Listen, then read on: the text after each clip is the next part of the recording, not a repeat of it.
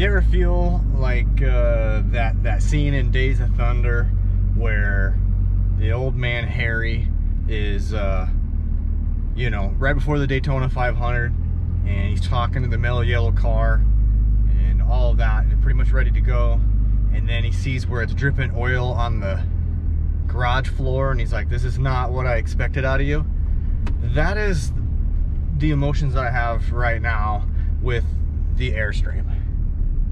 So where I'm going with that is that obviously we're getting ready for this big trip to Utah, and yesterday I got it out and got it all washed and filled it with water and all of that. Well, when I was putting it away in the storage unit, I wanted to clean the windshield and I wanted to clean the wheels. So as I was cleaning the wheels, I did the driver's side and they were fine. And then when I went over to the passenger side, and I noticed the passenger side wheels were pretty warm. So then I looked in there with my flashlight and I seen a lot of brake dust. So there's something going on, not sure. This is a 2020 Airstream. It's supposed to have the never lube bearings and the never lube adjust brake, or never adjust brakes on it. So I know the issue is not with my brake controller, so I just don't know if the left side is way far out of adjustment and it's not grabbing, or if the right side is too tight and it's grabbing too much, create too much heat. So gonna take it to the shop and pull these wheels off.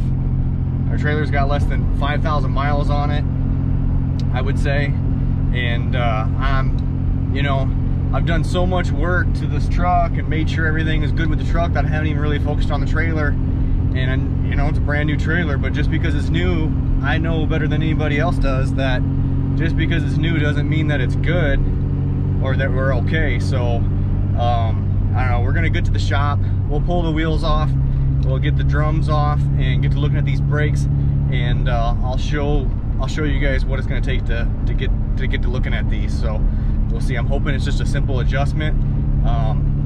I'd rather have issues here than out on the road. So I'm gonna, just when I thought everything was ready to go, me just simply wiping down the wheels, I noticed there was a lot of brake dust on the right side and they were hotter.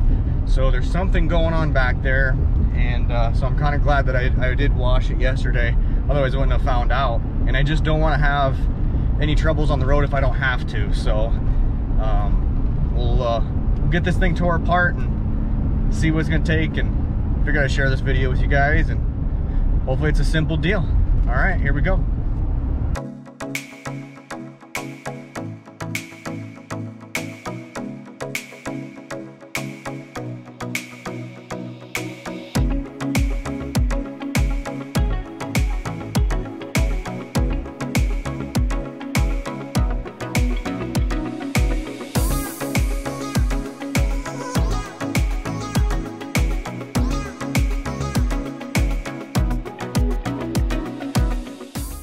So I just got this side of the trailer jacked up, and I don't feel where they're grabbing or anything. So I don't know, they don't seem too tight, but I'm gonna pull them off and take a look in behind there and see what we got going on, just to be on the safe side.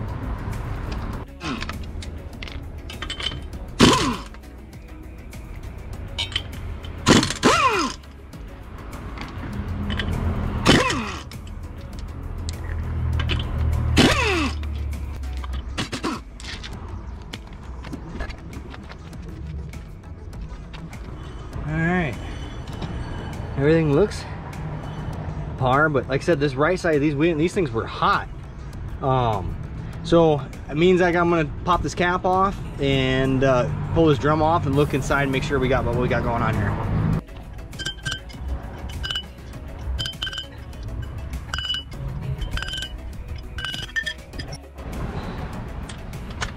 Alright, so we got the snap ring off, and then this is an 1 7/16" socket that fits on there.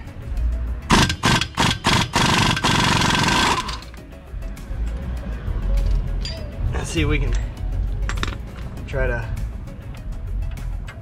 slide this out.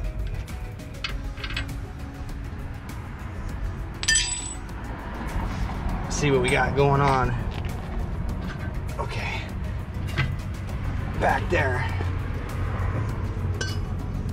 Okay, quite a bit of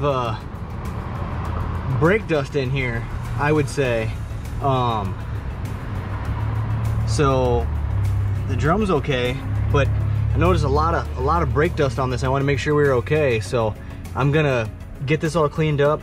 And then this has got the cable on it, so these are supposed to be self-adjusting, and the adjuster is down here on the bottom. So we're gonna get that cleaned up, and want to make sure that everything looked all right. So anyways, we'll get this all cleaned up and then readjusted.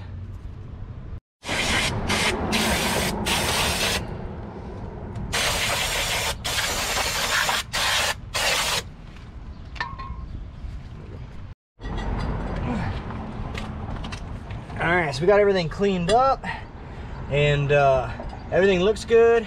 So we're gonna slide the drum back up on there. There's that. Put a little anti-seize on the spindle. A nut there.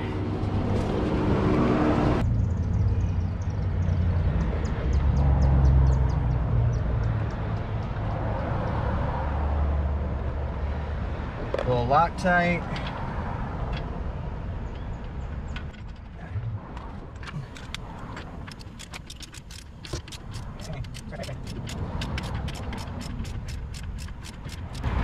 Okay, so here we go. All right, so that is torqued to 145 foot-pounds via the 145 to 155. Okay, put that back on there. Put that back on there. Okay, that is good. Put that back on. Oh, okay. Yeah, I got it.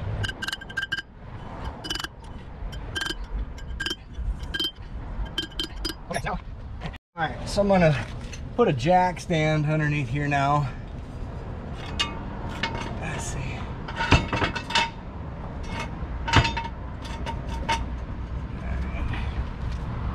Try to get underneath there and adjust this brake out.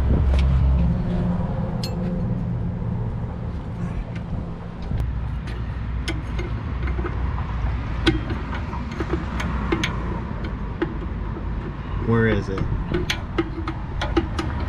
There it is. Hear that clicking? You want to go till you got slight drag. This fucking...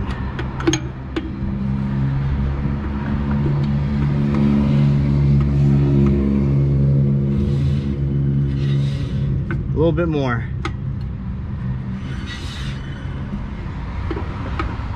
Okay, there's 2 more clicks. And there, I don't want to go much more than that. I'll show you. I got slight drag all the way around now. So I'm good with that. I like that. This one here,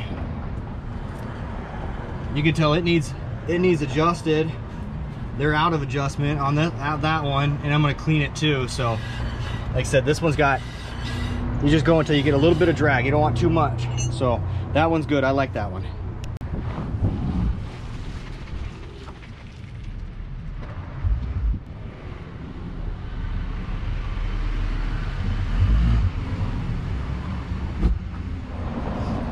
Okay, so yesterday when I was cleaning the wheels, I noticed this side had hardly no brake dust, and it was cool to the touch. The other side was warm, not like hot, but I want to show you this because I said either something's wrong with the right side, or the right side's working and the left side's not working, or it's way out of adjustment. So I just got the wheel up off the ground. I'm gonna take this, and I mean, that thing is, it should have stopped by now. I think this side is just so far out of adjustment. This side wasn't grabbing at all because it shouldn't spin that many times. I mean, it should have stopped by now. So thinking this that this side's out of adjustment. So I'm still gonna take it apart. The luck that I have, I'm not even gonna play around, not with the wife and the kids and everything inside the truck. So we're gonna tear this side apart, inspect it, adjust them, and then double check it. So I just want to show you guys. All right, so I got this side off, and I know that the brakes gotta be working because I could see brake dust on top of this magnet and brake dust up here. So I know that this side is working. I was afraid that it wasn't working at all, but I know that it is. I just think that this side's way out of adjustment clearly. So we're gonna get it cleaned up, and we're gonna get this side adjusted, and we're gonna keep going here. So stay tuned, guys. All right, everyone, I got one more wheel left over here. I'm gonna show you, now that I got this one clean and adjusted, this one here, I'm gonna show you this back one I got left to do yet. So I'm gonna spin, so you should be able to see this. So I'm gonna spin that and that. I said that one's way out of adjustment. So we bought this trailer last year. We took it up to the Black Hills and back. So it's got less than 5,000 miles on it. I just wanted to, you know, make sure that everything was fine here. So when we get out in Timbuktu, that we don't have issues in the middle of nowhere or anything like that. So as far as tools that you need, you wouldn't have to necessarily take it all apart to adjust the brakes.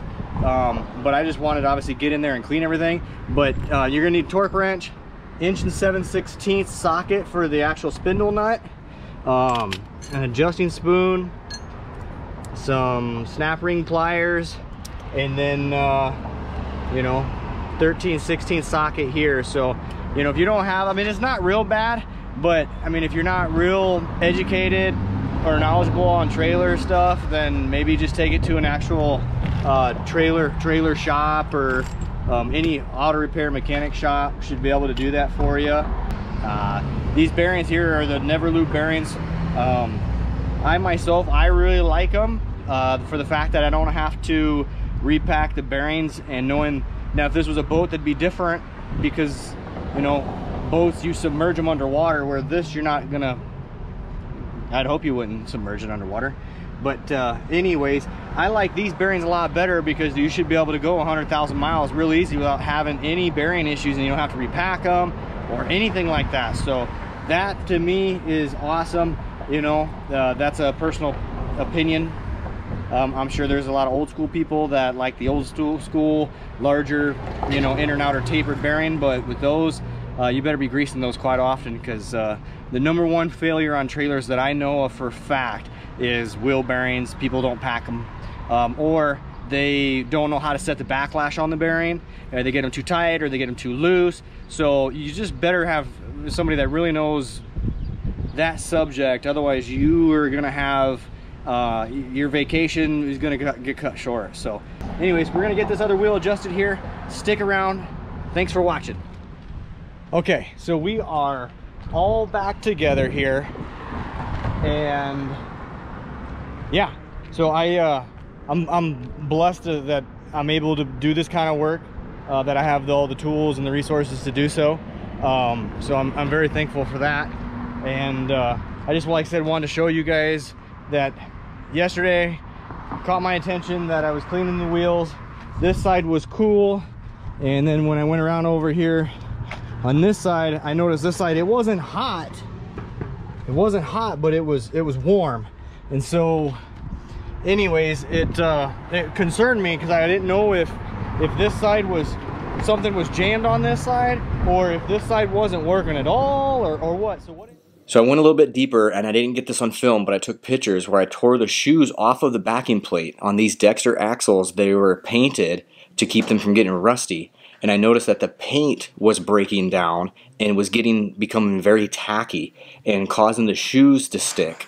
You can see here where they put some white lithium grease to keep things lubed up, but it just wasn't sufficient. And you can see where the paint become really gummy and the shoes weren't releasing. So what I did is I ground down the paint with a Roloc disc on every spot that the shoe would sit on. And I applied some anti-seize to these spots. and that helped release the shoes. Once the shoes come out, the electromagnet would release itself. That's what was causing the problem, is that the actual electric magnet was getting stuck, and you can see where right there is where it swings that shoe. By grinding the paint down, putting anti-seize on those spots, it was allowing the brakes to release. So that's what the big problem was, is that the paint on the backing plate of the Dexter axles was getting hot and become tacky, and when you stepped on the brake, the shoes weren't releasing, and they were causing it to get hung up. You know, one thing I do want to talk about is everybody, you can get them at Home Depot or any Lowe's or home improvement store, is get you a temp gun. I have one in the truck. It's buried right now. I'm not gonna get it out, but get yourself a temp gun, so that way you can always just, you know, temp probe your wheels if you're going down the mountains or whatever. And I would highly recommend getting you some tire monitor. Get you a tire monitor, you know, because not only does it keep an eye on tire pressure, but also temperature. And you know, if you were to develop an issue with one of the brakes that were maybe to hang up, it's going to alert you. And I know firsthand from experience that, not with this rig, but with our Class A diesel pusher, I had an alarm go off, and it was for high temperature, and it was on the tag axle on the driver's side, and that thing's got so much torque, there is no way I would have ever felt that. And the high temperature alarm went off, and so we had pulled over to investigate, and I used my temp gun, and I checked the other wheels to kind of, you know, get an average of what the temperature, the running temperature should be. And the tag axle in the back, the brake was hung up, and the tire monitor caught it. So if anybody's watching this video, if you guys don't have a tire monitor system, you need to get one, hands down. Will I think that they'll prevent all of your issues? No, but it may help a lot of situations. It helped us. I would never run without it anymore. I was able to get underneath the bus and with a hammer, and that had an air can, and the slack adjuster for the air can was jammed, so I took a hammer and just kind of hit it up there and unhung that brake. But if I would have been going down the road, there's no way I would have felt that brake dragging. And then you get that wheel really hot, you blow out the axle seals, you create a fire, or on a trailer you could ruin the spindle or something. So I mean, get yourself a tire monitor system. They're worth every penny. And I think that'll help a whole lot with, if you have an issue with either temperature or tires that are slowly losing air. Is it going to prevent a blowout? No, probably not. But I just wanted to share that experience with you guys, that tire monitor is absolutely the way to go. So anyways, I'll get things wrapped up here. I want to thank everybody for watching another video on the Long Life YouTube channel. For all the people that have signed up, subscribe, thank you to you guys that have followed us. If you liked this video, be sure to hit that thumbs up. If you didn't like the video, go ahead and hit that thumbs down. I mean, that haters are okay too. So if you guys have any comments, be sure to put those down below, and we'll try to keep getting more videos, you know, made. And I know we're a little bit behind, but anyways, thanks a lot, and I hope everybody has a good day and safe travels.